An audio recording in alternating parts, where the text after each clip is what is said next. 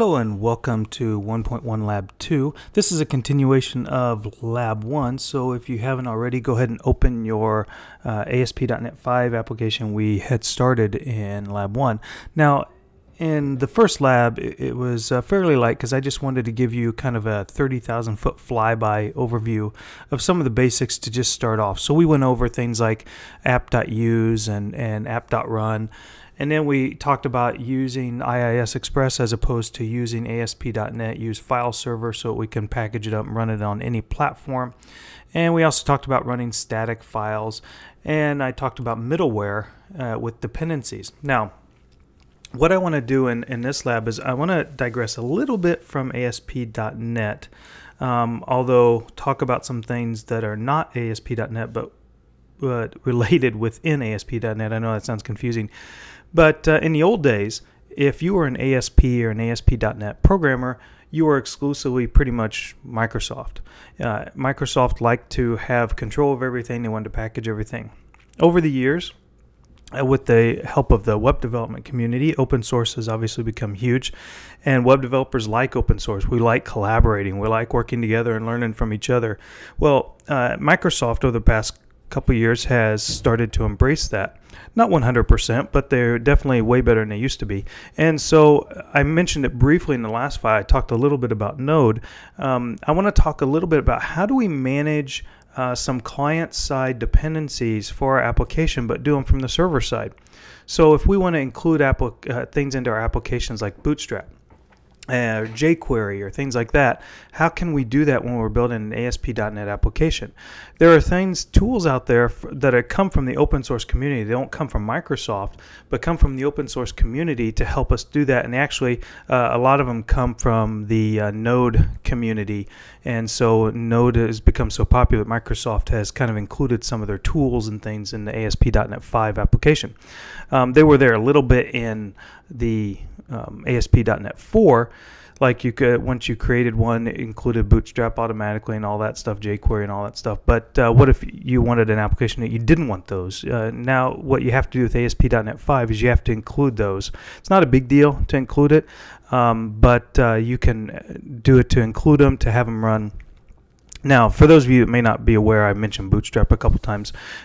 Bootstrap is the world's most popular web framework. It was originally created by Twitter, and they open sourced it, so a lot of sites today are built on Bootstrap. It's just a collection of CSS files and JavaScript that's built on top of jQuery to automate and make things, responsive mobile-first web design.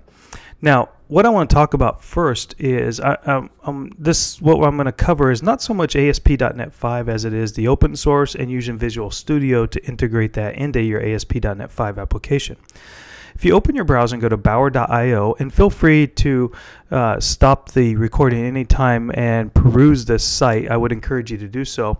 But Bower is a package manager, so if you want to include things like Bootstrap, you can use Bower to include that into your application, and you can even use Bower to update the version if there's a new version of Bootstrap that comes out, and you can do that. Now, could you do it without Bower? Yes, you could. You could go to getbootstrap.com, download the files, copy them over into your application, and it would still work. But why not let it do it for us? So if we right-click on our package there, and we go to Add, New Item, and we go to client side, what I can do is I can click Bower configuration file. And the name, I already have one here, so that's why I created one, is going to be bower.json. And I keep that as the name. That's important you keep that as name. When you add that, what it's going to do is over here, it's going to include bower.json over here on the right. Okay.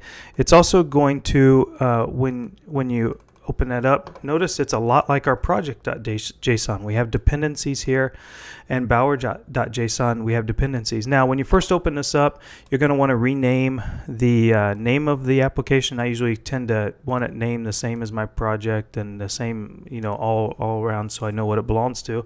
And your dependencies will be empty. If you put in some quotes and start typing, what will happen is the IntelliSense will drop down, and what Visual Studio is going to do is it's going to go out to the Bower repository and see what all the dependencies that Bower supports out there, and it'll load them for you so you can pick the one you want. So if you start typing boot, you'll see Bootstrap. You hit enter, it's going to pop you over to the right-hand side to the value, and then it'll pull again from that Bower repository and show you what are the current release versions that you can use. So the current release is 3.3.6. So I'm going to put that in, and when you save it, what it's going to do is in your dependencies, it's going to create this Bower folder, and underneath there is going to create Bootstrap, and it's intelligent enough to know that Bootstrap is dependent upon jQuery, so it'll install jQuery for you. It'll also install this lib folder. It didn't do that in the old days, but now it does, because in the old days we had to copy it over because we still need those Bootstrap, the Bootstrap files and the jQuery files underneath our www root, because that's what we're serving up to our client. So it installs that all for you, and then if you notice this little light bulb here, you can actually, when it updates, there's a caret. When it updates, you can actually update to the next version and things to keep things as current as possible. So it helps you manage some of your packages. There's other things in the Bower, and feel free to look through Bower and install what you want, but Bootstrap and jQuery are pretty much the most common ones. But it allows you to manage what are the client-side dependencies of my application. Okay. Now, in addition to that, there are some things from the open source world that web developers like to do to help make things as simple as possible. For example, on nearly every web application, we do a lot of the same things when we do web development. For example, we maybe clean up and delete some test files and things like that, or maybe move some folders around. We maybe do some minification. I do that on every application. And for those of you, just let me digress for a second on what minification is. If you have a file, let's say an HTML file or CSS or JavaScript for that matter, I mean, that's your basic web app is HTML, CSS, and JavaScript. You have, when you develop those, you are taught to, use indentation and spacing, and comments and things like that. So it's easier to develop, and when you're working on a team, your team members, it's easier for them to follow along and things like that. Well, the problem, that's great, but the problem is when you serve that up in production, especially in today's world where mobile is so important, you want your web application to be as fast as possible. And in most applications are not simply 3 files, HTML, CSS, and JavaScript. You may have an HTML file, but you may have 3 to 5 CSS files that each have maybe 3,000 lines. You may have a jQuery file and 3 or 4 other JavaScript files, maybe some plugins and all this stuff. So what happens is you want to reduce the traffic as much as possible, both across the network and the amount of traffic that happens, to make it as fast as possible. So one of the ways we do that is minification.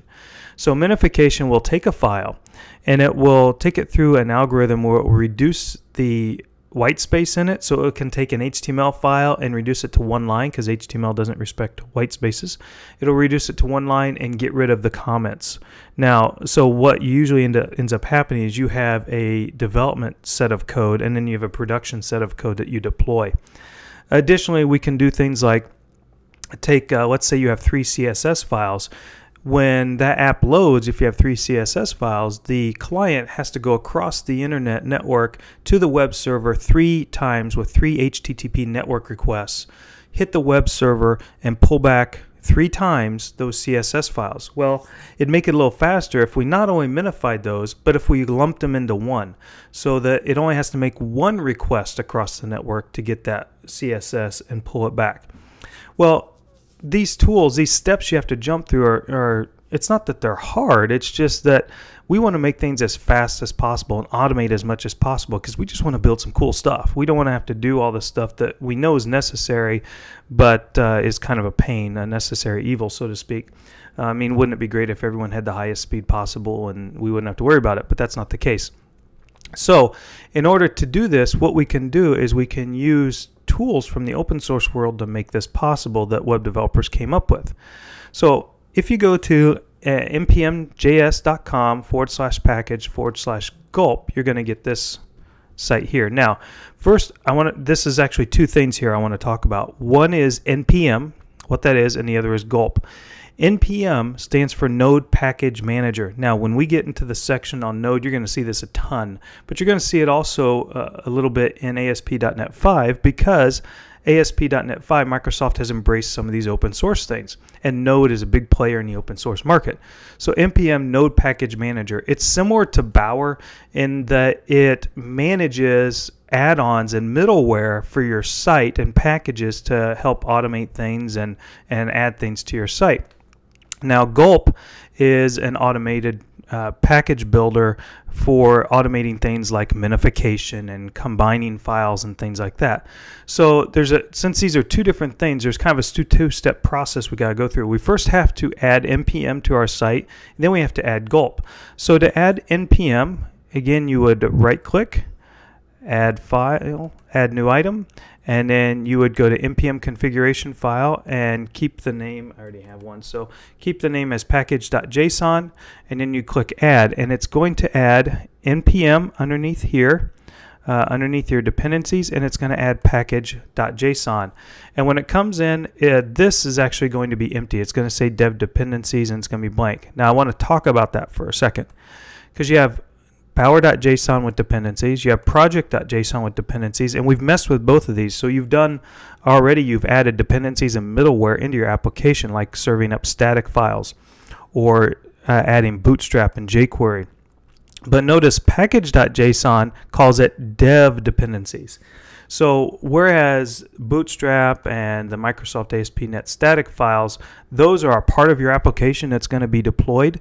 What this dev dependencies is what are we going to use as a part of our development process, in this case Gulp, but it's not going to be necessarily deployed with our application. We're not going to deploy Gulp. Gulp is just going to be used to help with things like minification or combining files, things like that. But we're going to use it as part of our development process. We do not want to send it with our application. So again, just like we added Bootstrap, you're going to just put in some quotes, start typing Gulp, and the IntelliSense will pop down. You can pop over and add in the latest version, and it's going to then add Gulp to your NPM. If we go over here on the right dependencies, here's Gulp 3.9.0. So I added that in for us. Now, it added Gulp as a dependency under our Node Package Manager, but it didn't actually add Gulp because Gulp's underneath NPM. It didn't actually add Gulp to our application.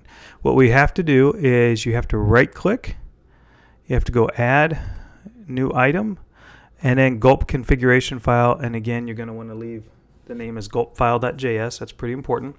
And then you just click add, and it's going to add this Gulp file here. Now all it is a JavaScript file. That's all it is. And there's a bunch of, if you go, and I would encourage you to at some point come here and look through the sample file, read through some of the documentation and things of what you can do with Gulp. But I'm going to show you an example here in just a moment.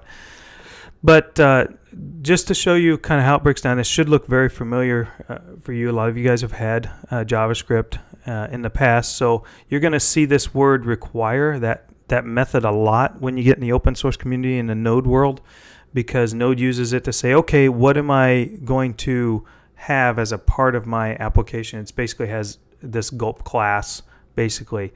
And so I have a Gulp that's requiring my Gulp class file, or prototype file, which allows me to access all the Gulp methods. So here I can access gulp.task. So I'm creating a task called default, and inside here is where I put my code that I want it to run. Now let me show you a little tidbit that if you're not used to the open source community, if you're used to only being in Microsoft, then this may be a little odd to you at first. But I cut my teeth in Java in the open source community using Eclipse, so this was I was used to doing this, but I know that C# developers may not. If you go up to View, Other Windows, this one's kind of hidden. There's a Task Runner Explorer right here. Or if you go to Quick Launch, you can start typing Task Runner and it'll come up here as well. And it opens up this window. What this Task Runner Explorer is basically what tasks are we going to have run for our application, and we can run them right from here. And you can have things run before it builds, after it builds, you can clean up files, all sorts of things. Now ours says failed to load because we don't have any code in there yet. In our gulp.task. That's going to change as we add code. But this, we can actually run code right from here, run our tasks right from here to do stuff for us. So what I want to do is I want to show you an example of how we can utilize this tool to make things easier on us. So imagine that we have our jQuery JS file, and we also have our Bootstrap JS files here that we want to combine. Let's say we want to combine these JS files. Well, Gulp allows us to do that, but in order to do that we have to add another package. Now I know you may be thinking, well, why are we having to add all these packages? That's web development. That's the open source world. It's allowing you to take modularization of little pieces that do things and put them all together. So in order to do this, what we have to do is we have to add gulp-concat. So what we have to do is we have to go back to our package.json, and we're going to put in here gulp-concat.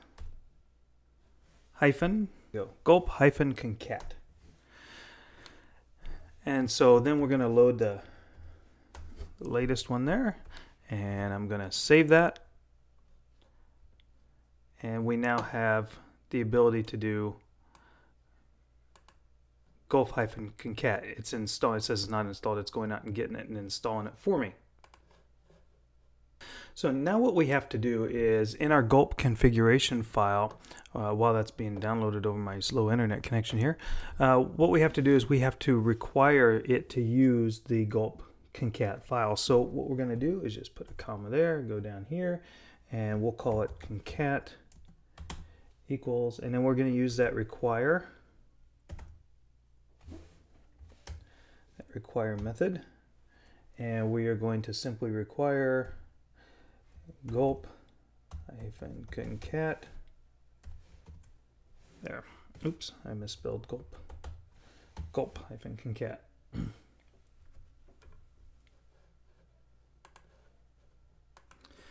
Now what we can do is we can have multiple task calls in here with Gulp. So for example, if we want to combine CSS files and JavaScript files, we're not going to combine those together. That won't work.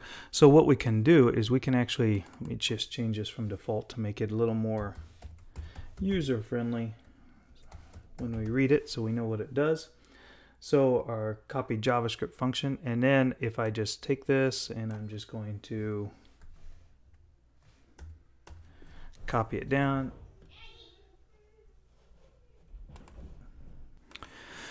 Okay, so now that gulp-concat is installing here, what we can do is we can then go to our gulpfile.js, and notice I changed my default.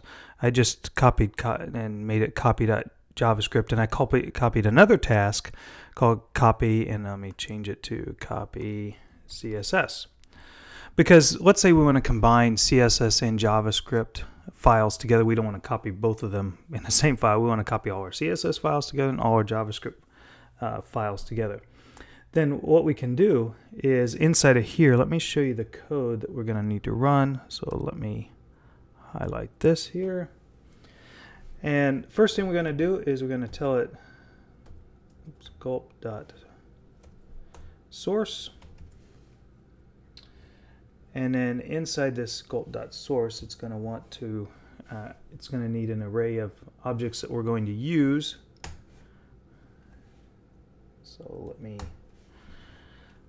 So in here, we're going to tell it, take our, if we come over here to our Bower components, under Bootstrap and jQuery, if we were to look in those files, we can copy them over, and if we were looking those files in our Windows Explorer, it would be under,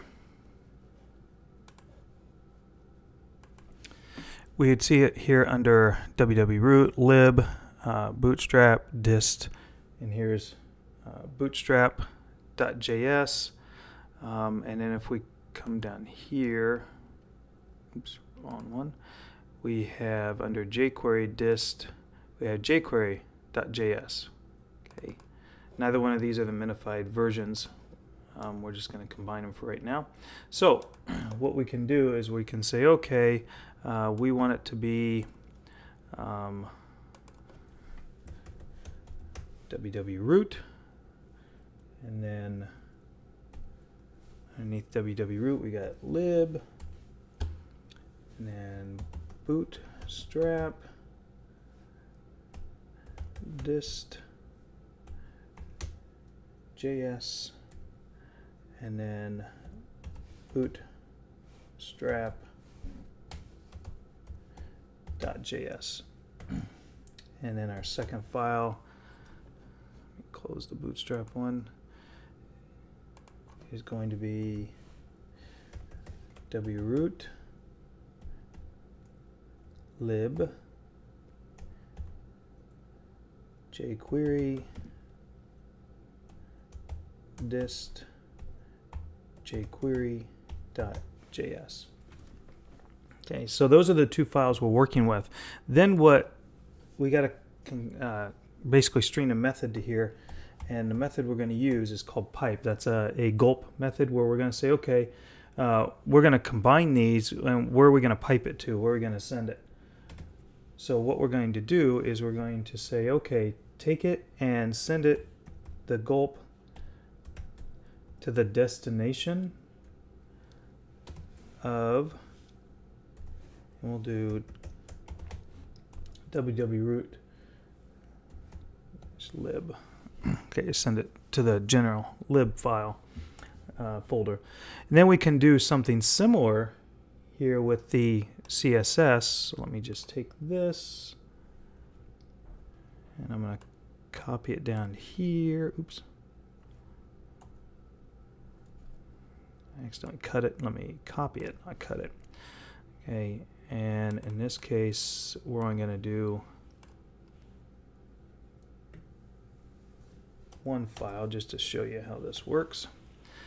Except I'm going to do, close jQuery, the bootstrap, and it's going to be dist CSS bootstrap dot CSS, and I will send it to the same location just so you can see how this works.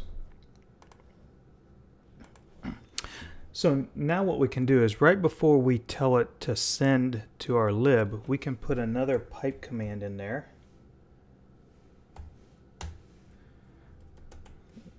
Scoot that back. And what this is going to do is we're going to tell it, okay, we want to call our concat method. That's the method provided by gulp-concat. So we're going to use that method to concat, and we can tell it we want it to concatenate into, let's do third-party.js. So it's going to take bootstrap.js, jQuery.js, and combine it into one third-party.js. Okay, so here we have our source files for Bootstrap, our source files for jQuery. We're going to combine those, concatenate them into third-party.js, and the destination is going to be the www.root lib file.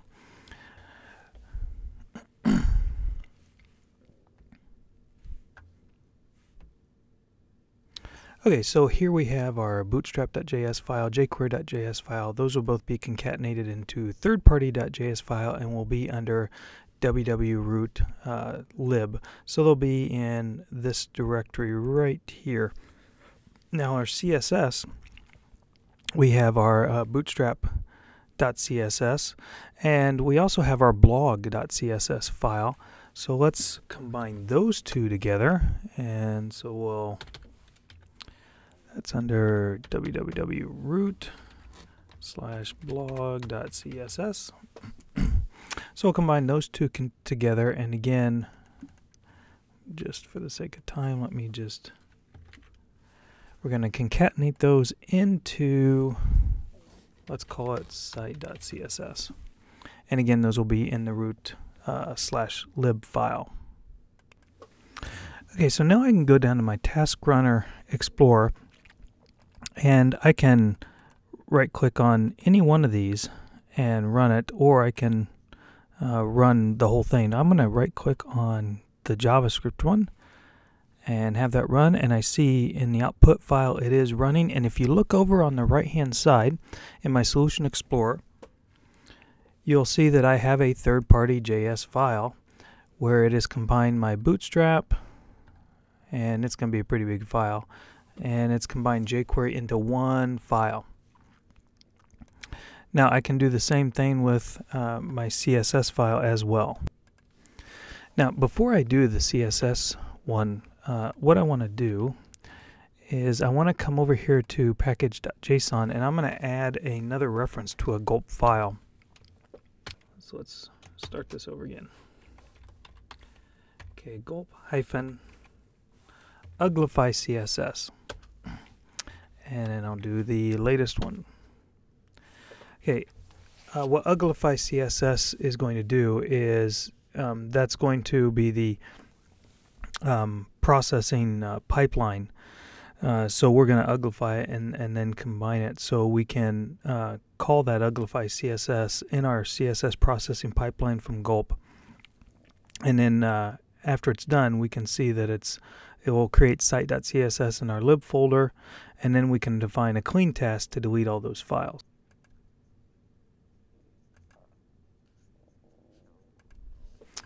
Okay, so then what I have to do is I have to go back to my gulp file, and I have to create a reference for it.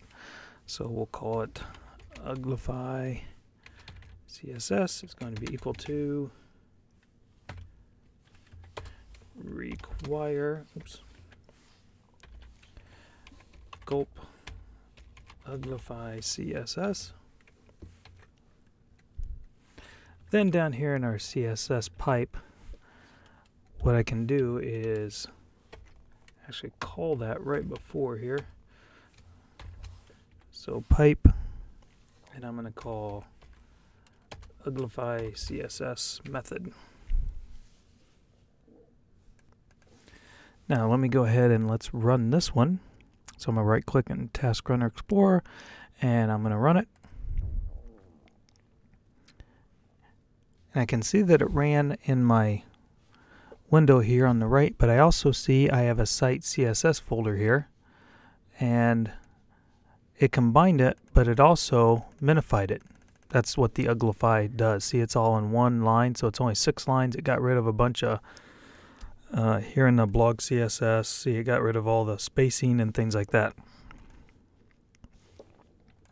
So now that that's done, and I see that it works, I can define a clean task that will delete all those output files in between builds. So as we update, it's going to clean things up. So we got to add another npm package, and then we're going to create a task that deletes that lib folder that those files in the lib folder that I'm dropping all my outputs in.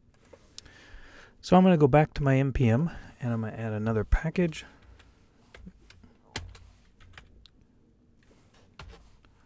Called delete, and we want the latest 2.2. Save that, have it added and installed. I then have to create a reference to it over my gulp. So it's going to be del equal to require del. So now what I can do is I can add another simple task. I'm just going to copy this one. I'm going to call it clean, and I'm going to get rid of all of that. So I'm starting from scratch. Now, probably if I was thinking ahead, I probably should maybe have them in their own folder. So I could have done something like this. Return del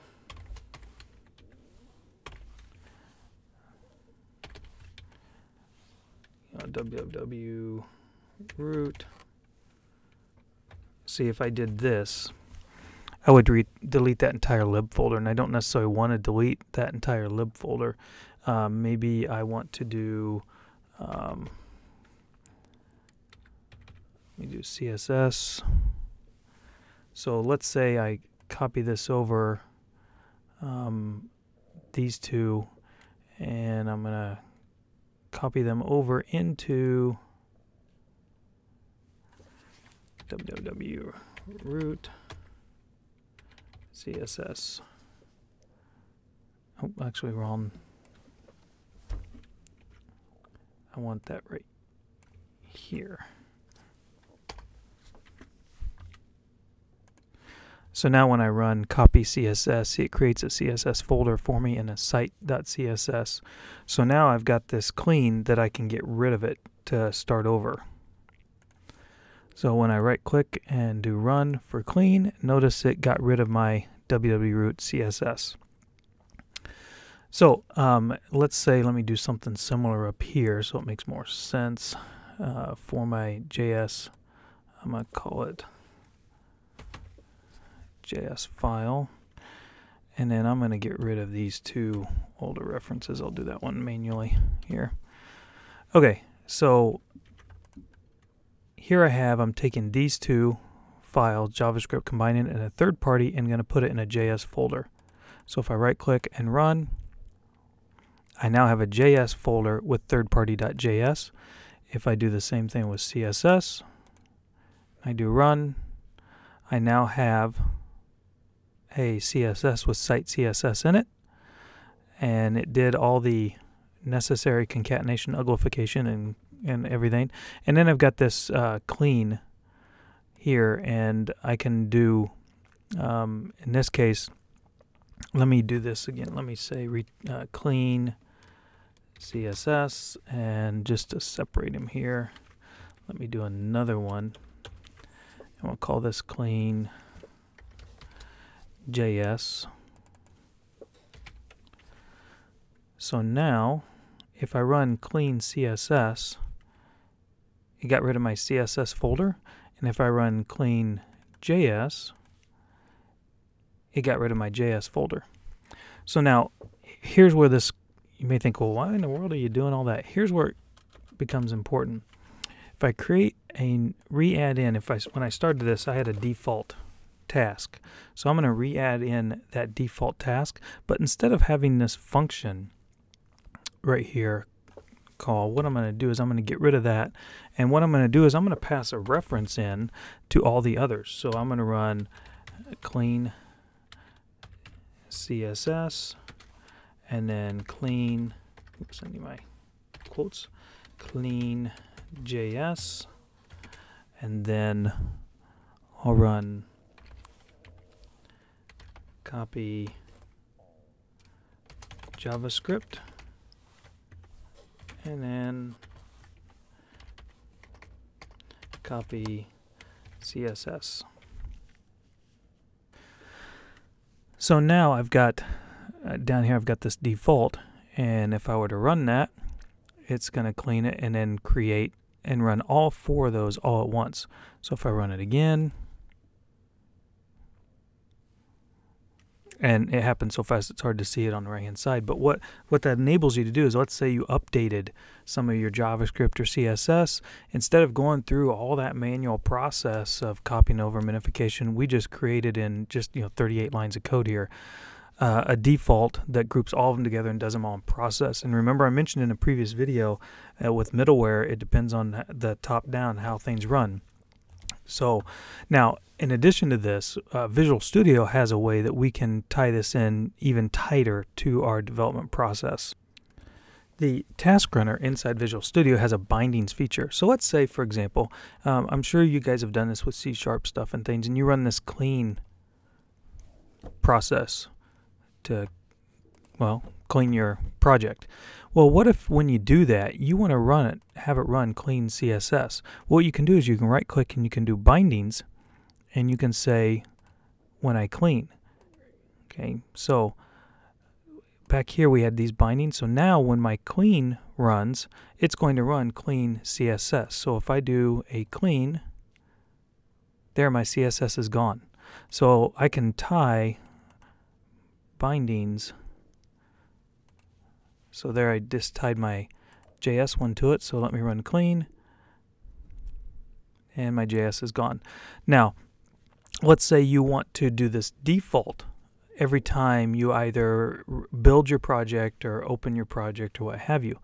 You can do the same thing with that, so that you can set it up so every time you open this project or build it, you know that you're working with the latest, greatest stuff. If you forget to run something or when you update a file, I can do a binding, And I can say, okay, every time my project opens, it's going to do this default. Or I can bind it and say every time before I build, it's going to run that. So now when I do a build, there I have a CSS and JavaScript folder right there.